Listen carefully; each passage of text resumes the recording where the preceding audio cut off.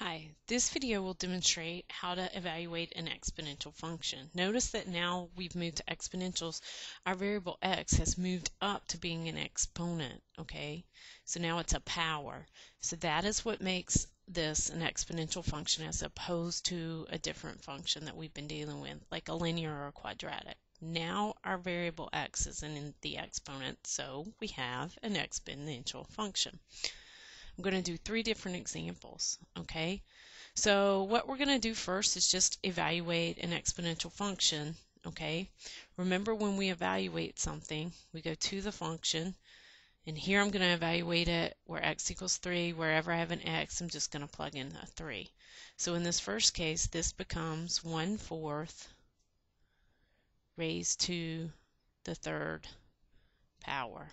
Okay, and now we know that equals 1/4 times 1/4 times 1/4.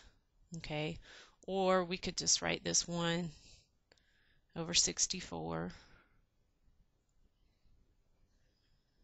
Okay, or we can use our calculators to calculate this for us, or I'm going to show you how to do it in Excel. So in Excel, we can actually use it as a calculator. And I've got in column B here what I'm going to actually type in to do my evaluation. Okay, so we're going to hit equals. Equals tells it to actually do a calculation. So the first thing you're going to type is an equal sign. And then we're going to open parentheses and type in our 1/4. And now the way we do exponents in Excel is with what we call the caret, or the little up arrow thing, and then cubed. And it returns to me the value of 0.016. So that is what my function would be equal to, okay? 0.01 in decimal form. Okay, to make sure we got it right, 1/64, we can compare the two. So here I'll say equals 1 divided by 64. Okay, and sure enough, they're the same answers. All right, but notice on your calculator or in Excel, you're going to return a decimal value. It's really no good way of getting the 1/64. Okay, let's try a different example. Example 2 here, I've got f of x equals 2 times 3 raised to the x, where x equals 2.1. I did this example to show you the only thing you're going to raise to the power is the part directly next to the x. Because there's this parentheses here, we're not going to raise 2 to the power. The only thing we're going to raise to the power is the part immediately next to the x, which in this case is the 3. So we get 2 times 3 raised to the 2.1 power. All right.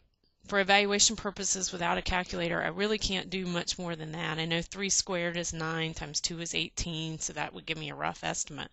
But having this 2.1 here, it makes this a little bit more difficult. So again, I'm going to go to my calculator or to Excel and calculate the exact value. All right, so once again, I've got in column B what I'm going to type in here to get it to evaluate. I'm going to say equals 2 times, and now I need to use my parentheses, so it only raises the 3 to the power. 3, again, use my caret to tell it to raise it to the power of 2.1. Hit enter, and I see that my decimal equivalent is 20.09.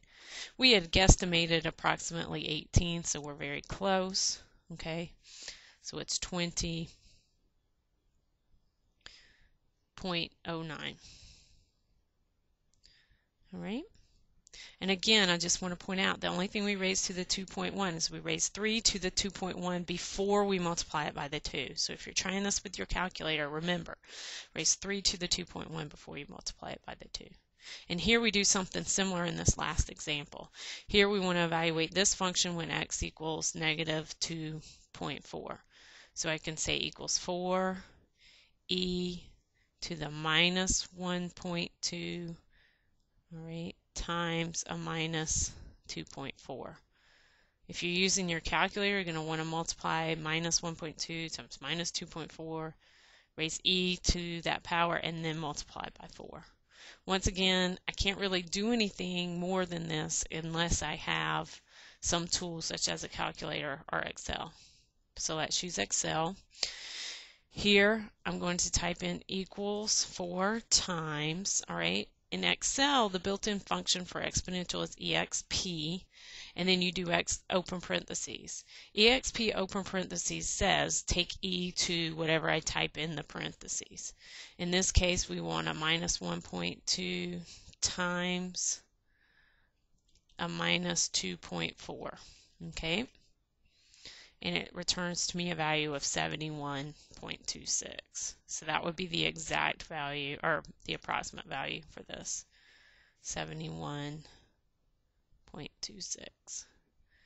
So evaluating exponentials is not very difficult, but you do need a tool, such as Excel or a calculator, so that you can come up with the exact values. Otherwise, you just have to approximate them.